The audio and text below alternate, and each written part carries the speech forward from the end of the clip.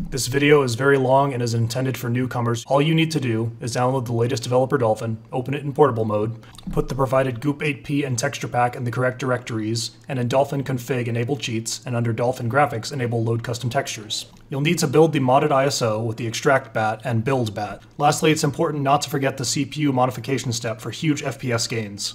First things first, you need to go to the GitHub link in the description, or you can just Google for the project. On the project page, on the right side, there's a Releases tab. Go ahead and click the newest release. In this case, 2.1, 2020-09-09. Get that mega link, that is the texture pack, because I cannot upload that to GitHub, it's too big.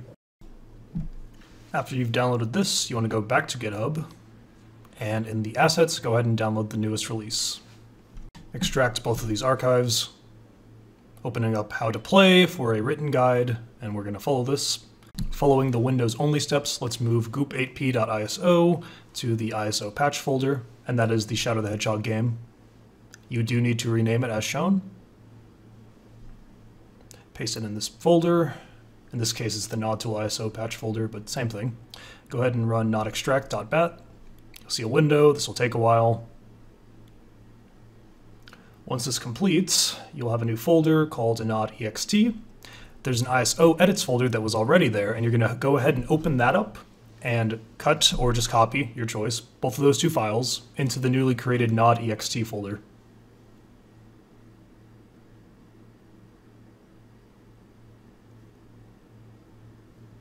Go ahead and replace when it prompts. Now we go back to the ISO patch folder and we run the nod.build.bat, or we add additional changes if we want with the character models, etc., before running the build. In this case, I'm just going to run it directly, and this also will take a while. You'll see some progress.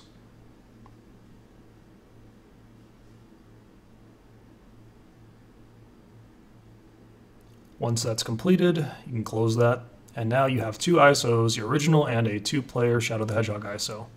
So now we're going to skip to Dolphin. So what do you need to do? You need to go to dolphinmu.org/download to get Dolphin. Even if you already have Dolphin for other games, etc., I highly recommend getting a clean Dolphin just for this game, and you're going to run it in portable mode. And just for sake of ease of access, I moved that new ISO to the downloads folder. So now I'm going to dolphinmu.org. If there's a banner telling you need a specific redistributable, go ahead and get them. In this case, I know I'm on 64-bit, so I'm going to go ahead and get that. I already have this, but I checked anyway. If it just says repair or uninstall, you can just close this and ignore it. But if it doesn't, now Dolphin will actually open. And then just get the topmost new Dolphin, in this case 12247 when I made this video. Go ahead and extract that Dolphin.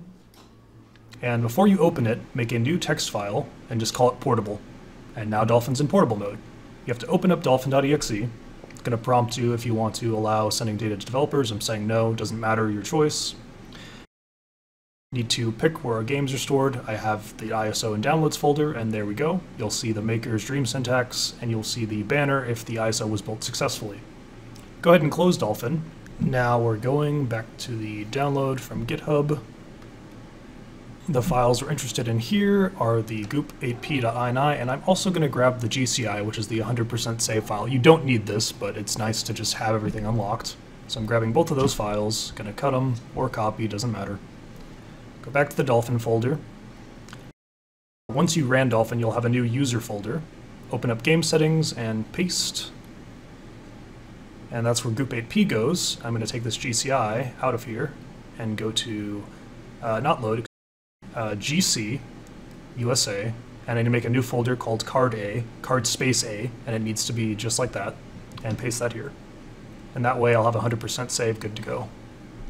Let's not forget about the textures, so under Load Textures, we're going to go to that other download from Mega, that SD Textures, going to grab them, go to the folder we're just in, and we need to make a new folder called goop8p. I actually forgot to add this to the texture pack, I should have had it in there, and you're going to just drag that in here. And once that's done, that's all you have to do for the textures. So now we're moving on to configuring Dolphin itself for optimal settings and actually using those textures. So I'm going to go ahead and open up Dolphin, right click it, go to properties, and you should see speed up disk transfer rate, that's good, and Gecko codes should all be here. If you don't see it, that means the goop8 PINI is in the wrong folder. You can configure these as you wish.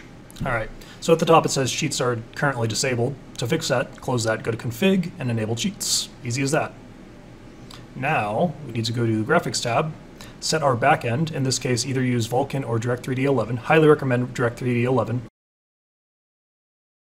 Do force 16:9 because of the new patches, or you can do stretch to window, your choice.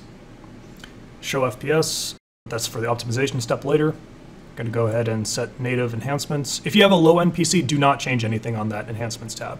Under hacks, enable all of this. And under advanced, I'm just going to choose borderless full screen. That's entirely up to you. And under utility of advanced, you want to enable custom textures and prefetch. That should be it. I'm going to go to controllers, and you should be familiar how to configure controllers. If not, that's where you do it. And I'm just going to really quickly add another controller for player 2. And this just shows the process if you've never done it before. It's really quite straightforward. I tried the calibration here. My controller was having issues, so I just reset it. Go ahead and launch the game. If you see this, then all is well. And you should see the loaded textures up at the top left. And there'll be a custom image right here. That's another sign that it's working. And then I went ahead and used the start to skip new code. With the cutting off of the name, we'll fix that probably, if I don't forget. So here's Glyphic Canyon. Textures look fine, so that's all working. Look at my top right FPS counter. It's already down in the 20s. So we're going to try to fix that here. Worth noting I'm on a lower end laptop than normal, but still, there should be some gain here. So just by messing around here, I got 50s, 40s-ish, somewhere around there. So that's pretty good. It started getting audio distortion. You can't hear it because there's no sound, but that's why I stopped at 189. Because I have a Windows 10 laptop and go into power settings, and I'm making sure I'm on a high performance plan, and I'm changing my other performance tweaking applications. That will help slightly. So not quite 60, again, varies per hardware. Tweak it, try to get the best performance you can. It makes a big difference. I was at 20 before, so keep that in mind. But to actually save these changes, we need to go ahead and stop the emulation, go to config, and see it reset again, so set it to whatever you had it to. Close that, close Dolphin, and now it will persist. And this is just a Dolphin design decision that it always resets unless you do it while the game is not running. Now it's permanent. And that's also part of why you shouldn't use this with a Dolphin that's used with other games, because the clock speed can break some games. Okay, I'm on a Linux VM now. You still want to go ahead and download this. However, you also want to get the Xdelta 3 patch, which can be found in the How to Play section of this download. So after downloading this, I was having some issues using this extract here. I think it's just a bug with this particular old version of Ubuntu. So I'm going to go ahead and use the unrar package instead. Unrar this. All right, so it extracted. And here, we don't care about this folder at all. This is Windows only stuff, so it's gone. How to Play. And swap up, you scroll down, look for the Linux stuff. This is still Windows, and here we go. This is confusing, blah, blah, blah. It's 417 megabytes. Here we go. You can download it here or here. And I'm going to go ahead and grab the mega link, copy that, paste here. All right, so once that's downloaded, go ahead and unrar it.